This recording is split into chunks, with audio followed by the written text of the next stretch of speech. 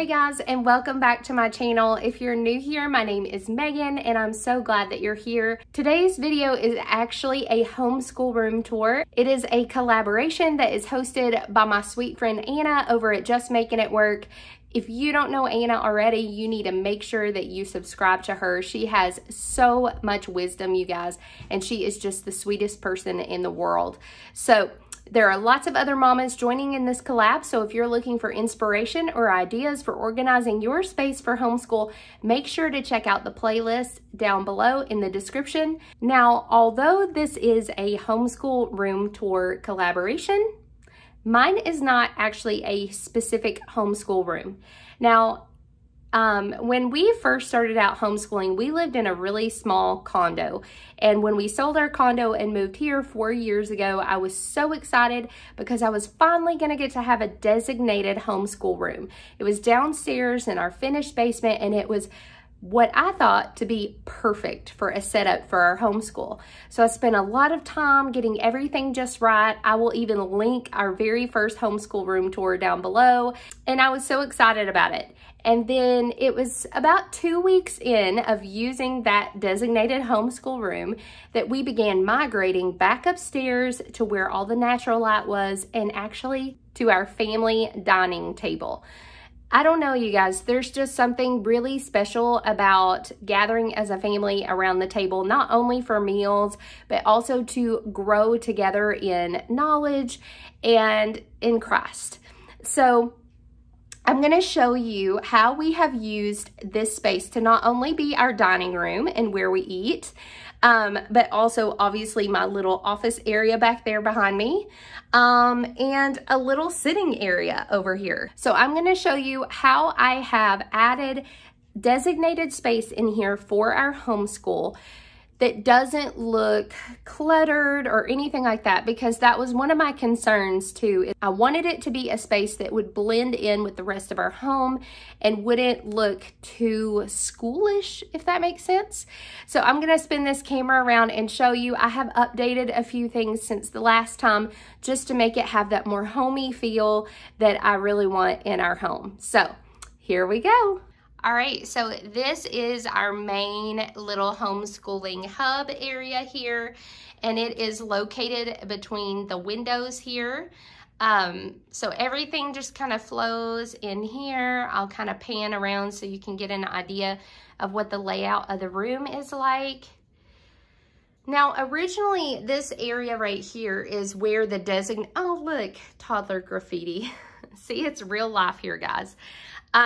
Originally, this was supposed to be the dining area, and we used it that way for quite a while. But then we realized that our dining table is so much bigger than that space that it just worked better to move it into what should be a formal living room area, and then use this as almost like a little seating area. This is where we have our morning time together. Our morning basket is here. And then, of course, the majority of our homeschool stuff is right here. So I will kind of walk you through this area. But I'm also going to turn really quickly. So this is kind of my little like office space here with my cluttered up desk. I didn't clean up everything for you guys.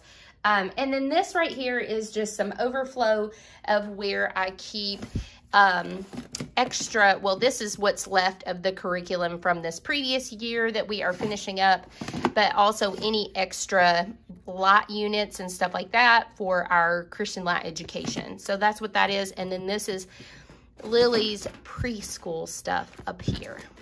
Okay, so we will start the tour here. Oh, first of all, okay, so I wanted some cork boards because I really want to be more intentional about hanging up some beautiful pictures my kids create, or work that they did a really great job on, or reminders or verses or whatever that we're working on, just to be able to tack those up there. This right here, I love this. Me and Sophia were out just kind of browsing around the other day, and we found this at Big Lots, and I just thought that was so cute. And it's that same minty color that's in my little homeschool cart here. So I just thought that that would be really sweet to put on the wall. And then this is kind of our family verse for this school year. I highlighted the things that it talks about within the verse that we are to exude as Christians toward each other, and just as a constant reminder for us throughout this school year. This is just some current books that we are using. So this globe, I actually ended up spray painting this globe because it was like a really bright blue color, and so I had some silver spray paint already in the garage, so I just went ahead and just spray painted it. And then I saw this in the spring or summer section of Hobby Lobby. It was like $2 on sale. I thought that would look cute there. I like to keep our field guides and stuff handy for when we do nature study. We like to watch the birds out the window and things like that and identify them. So our field guides stay right here. Just some beginner reader books, things like the stapler and our hole punch and some nice art paper, which actually is supposed to go underneath, but it's there. And we always keep pencils in the most handy spot because that's the thing that is most used. Down here, we have this little container that has just some flashcards, Lily's little practice things of how to spell her name, months of the year, that kind of thing. And our scrunch maps are actually in here as well. We have a world scrunch map and then one of just the United States. And then our nice watercolor pencils, we keep those on here. Those get used quite a bit. Like I said, that paper is supposed to be right here too. I like to keep things like that handy because we do use them a lot, and I don't like to keep those things put away. And then down here we have all about reading stuff. This is everything for the level 2 all about reading. This was just the best spot to keep it all together and have enough room to do so. This has our extra tiles and things like that. The board we do it on is actually tucked between the wall and the sofa so that the little ones don't get in it. Okay, so as far as the shelves, so if you are interested in what we are doing for curriculum, I'll also put a link to that playlist for the upcoming year's curriculum. If you're interested in that, I'll put it in the description as well. But this is how I organized it. So we are using My Father's World. We are actually using the 4th family cycle, which is 1850 to modern times. In this basket, I have everything that we need as far as like CDs and books and read alouds. So this goes along with our curriculum. I always get the Story of the World audiobooks. I love having those for in the car. There's our Story of the World book along with a bunch of the read alouds for this My Father's World study. And then these are all of the reference books and things that we will be using for this, as well as this one right here we will be using. So down here we have our IEW structure and style. We also have a children's dictionary, like I showed you the Usborne book of world history to go along with Story of the World. This is the science that we will be using this year. This is Apologia, Exploring Creation with Chemistry and Physics. We also have our Handling Money God's Way curriculum right here. Also down here we have our Squilt folder. We use Squilt Live as our music in our homeschool. If you're interested in that, I will also stick a link to a couple of videos that I have done on Squilt as well. And then this is our art from Master Books. We have a book about Beethoven, who we will be studying this year, and then some of Lily's little books that keep her occupied, so she feels like she is very much a part of our school as well when we're sitting at the table together. And then these are all the read alouds that we will or might get to besides what is already assigned. So I do have 6 children. 4 of them are actual school age. And so I want to provide some materials that go along with what we're studying, the era of history and stuff that we're studying. I want to have them at the ready. And then also, like I said, some of these that may pique our interest to add in as read alouds this year, we will grab from this shelf as well. So that is that shelf. I almost forgot this one.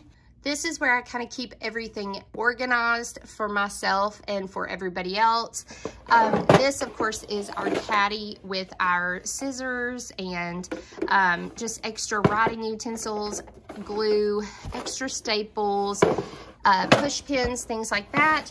And then this is a box that is full of just tons of crayons. And so we keep that there. And then on top, we have some of our Bible curriculum we will be using this year.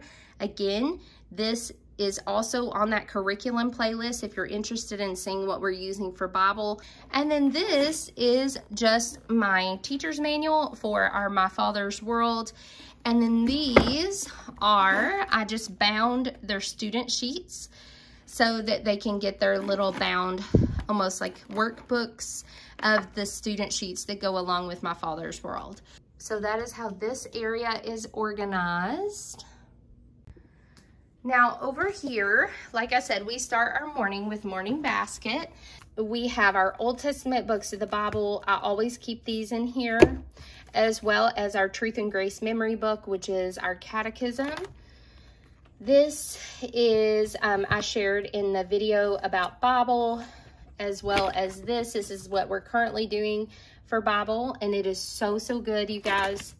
This is one of the read alouds that we have on the list for this summer that we haven't gotten to yet. This is my oldest son. He is reading this as one of his summer reading books, so I guess he put it in here. We are also keeping this in here. Just another little fun read aloud for us to do. This right here, we have not started yet, but I am so excited about this. This is the cards that go with our Charlotte Mason Simple Spanish. Then I always keep this in here too. My kids love to just read poetry, especially Lily. She loves it. She grabs this a lot and asks me to read to her. So I like to keep it at the ready as well. And the stuff that's in our morning basket changes quite often. This past year, I did make a playlist of what's in our morning basket. My hope is to be able to do that this year as well, to try to keep up with what's in our morning basket each month throughout this next school year. So that is our morning basket area. So over here, this is just a bookshelf with mostly mine and John's books. It's a little messy right now. But down here, I like to keep little board books and things like that for Noah and Lily to be able to grab when we're working at the table that's behind me. These we will probably use for co-op. They usually have to have a binder. We used these this past year. Currently it has their spelling in it, but I'm going to take the spelling out and bind it with my binding machine and put it in their little latchmate boxes, which I will show you here in just a second. So this is that bookshelf, and then as you come around, so that's the front door. As you come around here, we have this coat closet that we actually don't use for coats. We use it to organize our homeschool stuff. So it's a little bit messy right now. This bag has some school supplies that I haven't put away yet. But these latchmate boxes, I got these 2 or 3 years ago. I can't remember. We used them for a while and then ended up ditching them because we were using a binder method for our organization. Well, now I have since moved back to them for the upcoming school year because we're not using binders and everything will fit in here, and I think it's going to work really well for us. So I'm just going to stack them up and store them in here. I'll show you more about these in just a second, but first I'm going to finish kind of showing what's in here. So this is actually our magnetic foam letters that we use for spelling practice. This is one of those. You hang it on the door, and my toddler / preschooler can get little brushes of water. It's no mess, it's just water. And they can just paint away while we are doing school. So that is in here. They really enjoy that. You can also lay it on the floor too, but it's cool that you can put it on the door. Right here on this shelf, I have a basket with a handle that has our watercolors, which I need to clean these up from last year. We used them quite a bit. We also have the perler beads and just some project paint back here. My kids love perler beads, by the way, those melty beads, whatever you want to call them. This right here is a bag that has ink pads, but also some letter stamps, and that's another activity we use for spelling as well. It just makes spelling practice fun. We also have markers in this container. This is all card games. This was a great way to organize all of our card games. This thing is from IKEA. My kids love card games, by the way, so all of our cards are in here. So just makes it easier to grab out and choose what you want, and it keeps them from slipping around everywhere. So this is our busy bin box for my toddler / preschooler with all of their little activities. I also have a video on that as well, on how you can make busy bins and busy activities. This shelf is overflow materials that we will be using for this year. So these are all of my kids' book bags. We do go to a homeschool co-op on Mondays during the school year. So right now they're just kind of stacked up on the bottom, which is kind of messy, but at the same time, it doesn't bother me because this is really the only space we have for these. I don't want them in their bedrooms. So then we have, oh, and my laminator is down there. And then school supplies, you can't see it, but there's a box of school supplies down there. Okay, so these are puzzles. Then we have just some different games these are the more educationally focused games that I try to keep up here. All of these, I love these. They're independent. So if I have a child that is in between finishing work and waiting on me to help them with it, they can grab one of these and work quietly. And it's like logic games and stuff. So that is educational in itself. And then, of course, our Scrambled States of America game. And then up here on the top, this is a box of a bunch of different science add-ons and manipulatives, so to speak. And then this is some extra math manipulatives that are not in their Latchmate boxes. So I went through this and I pulled out the ones that would be appropriate for each kid and put them in the top of their Latchmate. So I will show you what this looks like in here. So these Latchmate boxes,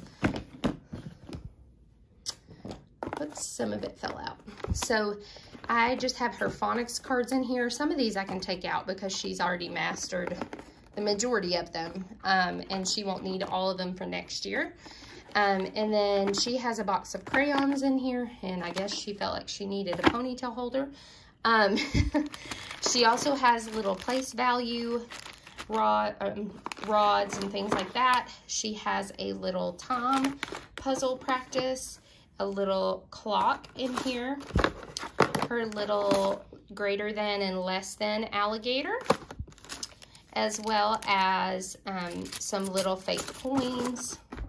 And then she can take the top off, and it has her independent studies in here. So her level 1 course books and handwriting, and her little geography workbook, and her math workbooks. So that is how I have organized their Latchmate boxes for the upcoming school year. So we also have several bookshelves throughout the house. We have 2 bookshelves in the room behind me, which is our family room. We also have a big bookshelf downstairs with kids' books. And so anything that is in transition or that we're not using, we do have a shelf with more like reference type books that's underneath our TV stand in the other room. And we keep those in there, like our science related type books. But for the most part, this is everything that we use on the daily for our homeschooling. And this is how we have it organized in a way that doesn't impede on, I guess, the look of our home, so to speak. I feel like it still has a flow and fits in. If you don't have a room that is a designated homeschool room in your house, that is totally okay. You can incorporate it into your home and make it work for you and your family based on your needs. So if you have any questions, put them down in the comments below. Make sure that you check out the playlist and see how these other ladies have their homeschool organized as well, so that you can get some ideas and glean from them. I hope that you enjoyed today's video, and I hope to see you on future videos. Thanks so much, guys, and have a blessed day.